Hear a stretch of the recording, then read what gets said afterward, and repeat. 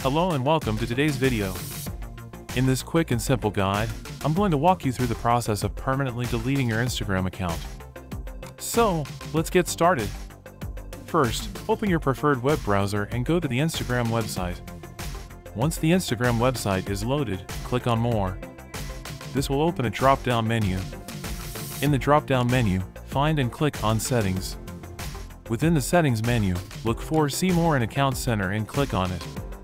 Now, under Account Settings, click on Personal Details. From there, choose Account Ownership and Control.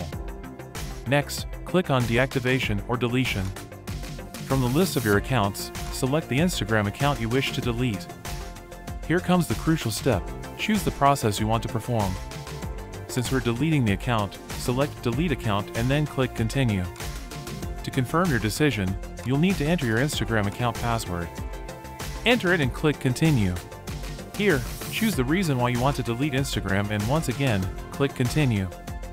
In the final step, click Delete Account to confirm the deletion of your Instagram account.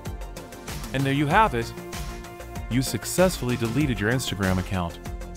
Thanks for watching, and if you found this video helpful, please don't forget to like and subscribe for more informative videos.